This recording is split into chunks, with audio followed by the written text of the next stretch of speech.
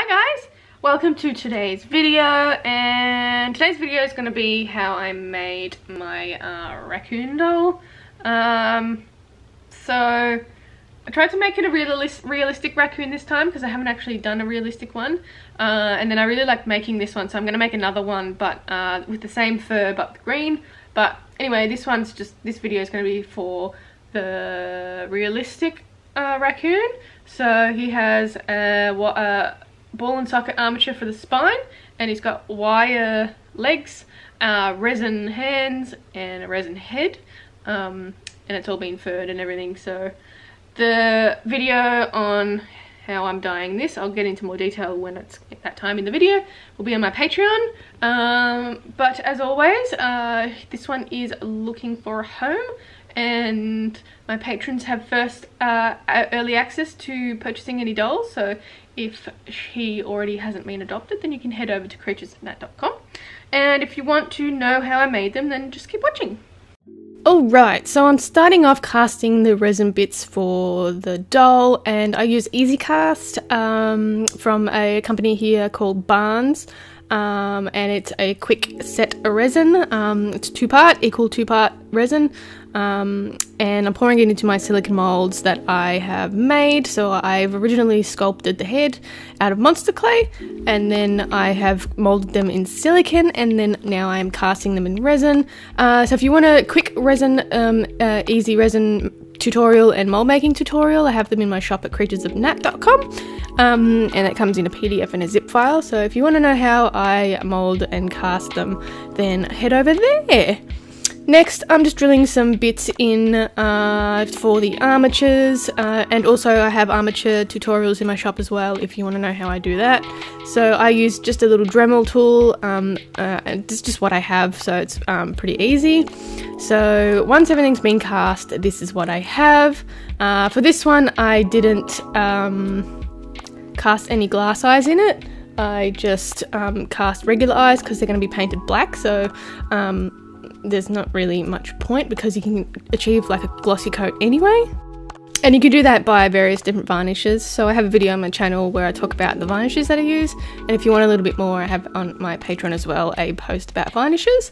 So I'm just using a water-based acrylic paint called Chromacryl. It's nothing fancy, it's a pretty cheap paint, but you can use any paint that you have in your local craft stores. And I also prime my resin pieces before I end up painting them with a primer.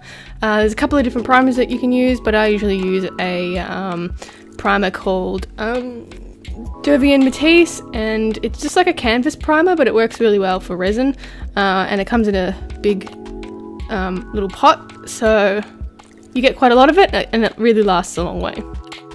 And I usually do a couple of coats of paint, so I usually do the first one, and then I'll put the doll together, and then I'll do another one, and that usually gives a nice finish, and it also brings out the features once I've applied all the fur to the face. And I've also just mapped out where I want the little eye mask to be, just with paint, so it might look a bit messy right now, but it'll all get covered up in fur very shortly. Alright, the same deal with the feet. So I've also cast these in resin. So raccoons have little black palms, so I'm just going in with the same sort of paint, and just giving a couple of coats over this section. You can also do a varnish over it to protect the paint a little bit more from any scuff damage or anything. So that's why it's always important as well to prime your resin pieces, because it can be quite slippery and easily chipped off. So the primer helps that just set onto the resin. Moving on to the fur, and I had this fur sitting around for quite a long time. I had a lot of it, so I've used a couple of times on different dolls, but I've never actually made a raccoon with it. So I thought, well, it's about time to make a raccoon. So I am drawing out the patterns of the raccoons. I've made these patterns myself. I'm not a fantastic pattern maker, so that's why I haven't made any videos or anything about it, because it's something that I'm still working on, because I'm always not 100% happy with the patterns that I make. So yeah, I'm just drawing it out on the back side of the faux fur with just a Sharpie. You can use like a chalk or anything like that would work totally fine. I use that sometimes as well on darker fabrics, but yeah. So now I'm just cutting out the piece off the bigger piece of faux fur so I can cut it out again. And I'm using a small pair of sharp scissors for this, and I like to use that because I have more control. I'm actually got a video that I'm doing for my Patreon about it, so if you want to know more, you can head there as well. And here's a close look at the fur, and you can see how much it actually looks like raccoon fur. So it's really, really perfect for it. It's a really good quality as well. So I'll probably make some more things out of this too. So now I'm just cutting out all of the patterns individually with those small scissors. And when I've cut all these out, I will be pinning it together and sewing it up on a sewing machine. And always be careful to just cut the backing and not the pile of the fur, otherwise you'll lose all of the tufts at the end of it, and you don't want that. Right, so pinning everything together. So I pin things fur side together, and I just have a cheap sort of set of pins. You don't need anything special. But yeah, pinning fur side together, making sure to take out the pins when you're sewing along the way, because you don't want your sewing machine needle to hit the pins and break the needle.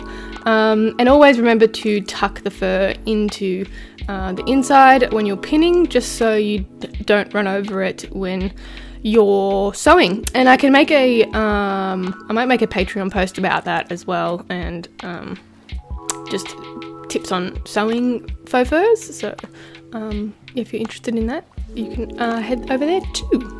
And I don't have a schmancy sewing machine. This one's quite a number of years old.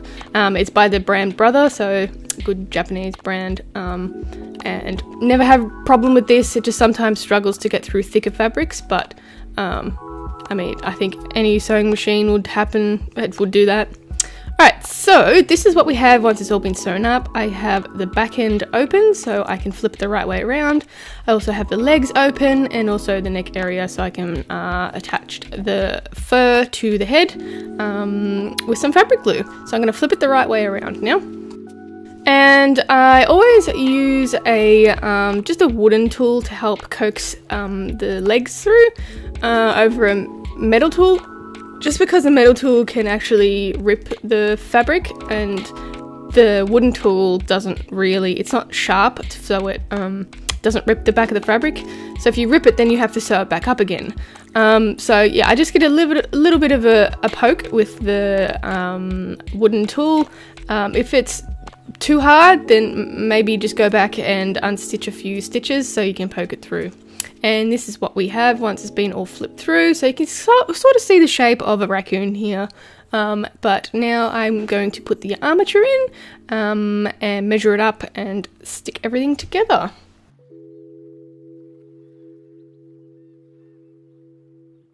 Right, so once the armature's in, I've got the head ready to attach to the fur, and I just use a fabric paint from my local craft store. It's nothing fancy. This one is from Riot. I don't know that they stock this anymore for some reason, but I thought it was a good faux fur, but I found a comparable one at Spotlight here in Australia, but you can find something that's very, very similar in a craft store near you. I'm sure that would stock it. It's not that expensive and usually comes in a bottle like this, and it is usually clear. You could also try anything that says fabric glue.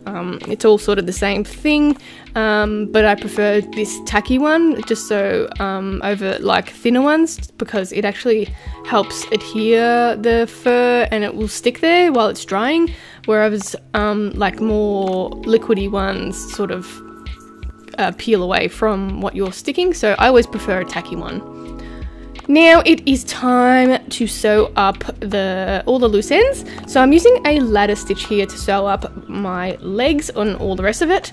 I have a ladder stitch video on my channel that you can check out if you're not sure what it is. So once I've sewn all this up, I use that same tacky fabric glue to stick the piece to the hand, and I usually leave this to dry overnight just so everything's adhered properly, because if you put any pressure on it, it ends up pulling away from the resin and then you have to glue it all over again. So I leave it overnight to dry properly before I move on to anything else.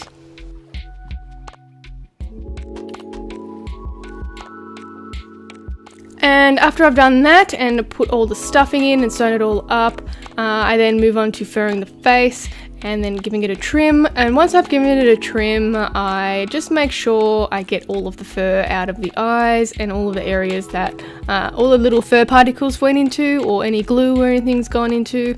And then I can go and, like I said at the start, repaint all of the sections that I painted. So once I've done that, it depends what you want to do, but there's no right or wrong way of doing this. I go in with a brush and actually paint in some of my features. So I have a video on my Patreon if you're watching this. It's up on Patreon right now for my $5 and above patrons, and it is the whole process of painting in the tail bits. So if you're interested in that, do check it out. I will also have a video of how I've done these whiskers going up next week for my $5 and up again. So if you're interested in that, yeah, head over there and see if you want to join. And so this little one will be available in my shop. If it already hasn't been adopted, you can head over to creaturesofnat.com and see if there is, if he's still available. If not, you can support me on Patreon. You can also check me out on Instagram and Facebook at Creatures of Nat. And I want to thank my patrons for supporting me as well. I really do appreciate it.